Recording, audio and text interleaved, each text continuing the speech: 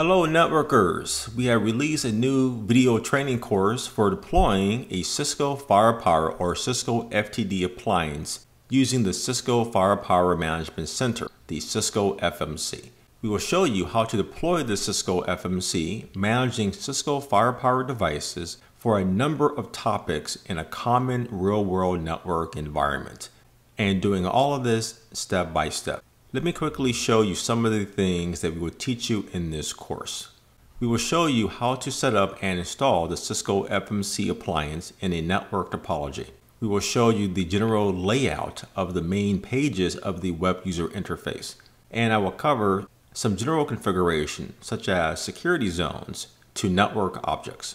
From there, we will show you how to set up and add a Cisco Firepower or FTD appliance into the FMC to be centrally managed. From there, we will show you how to configure the interfaces on the firewall to even routing rules, plus setting up dynamic NAT rules or PAT to allow internal hosts behind our firewall to access the internet and public resources.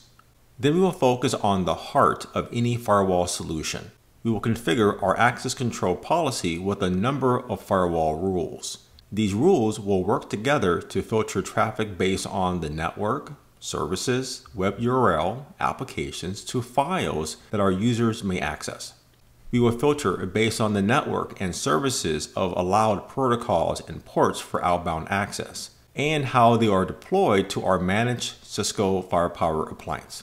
We will filter traffic to block several inappropriate web URL categories, to adding custom URL objects that we can block. Then we will test this out on our user computer to ensure that blocking access to these websites is working. We will filter traffic to block applications that are either inappropriate, not business relevant, or any requirement that you might have. Then we will test this out and confirm that access to those applications like BitTorrent gets blocked by our firewall. We will show you how to set up, use, and test a feature called Security Intelligence, which is my favorite security feature on the appliance. This provides proactive security protection, the first line of defense of blocking networks and URLs with known bad reputation. We will show you how to set up file blocking to malware protection. We can block or monitor certain type of files, which we will show you. We can check if there is any known malware content in the files being uploaded or downloaded, and of course confirming if file blocking works. And I will cover how to set up SSL Decryption and how you can confirm if our firewall appliance is indeed able to decrypt a connection for further inspection.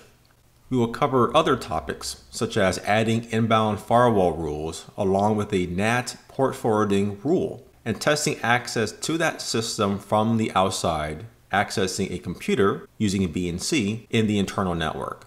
We will show you how you can set up a site-to-site IPSec VPN tunnel on the Cisco FMC to terminate a VPN tunnel between a managed Cisco Firepower device and some other VPN device that is not managed by the FMC, and ensuring that the VPN tunnels is working on both ends. We will show you how to monitor connections and traffic being blocked or allowed through the FMC for web filtering, for application control, to file blocking. We will show you how to navigate through the mini dashboard pages and what data you can view about your network and what your users are accessing, and many other topics that you will see for the lessons on the product page. All of which we will teach you step by step in a common network deployment that we use and do for our own customer projects. You can get more details about this training course at routehub.net.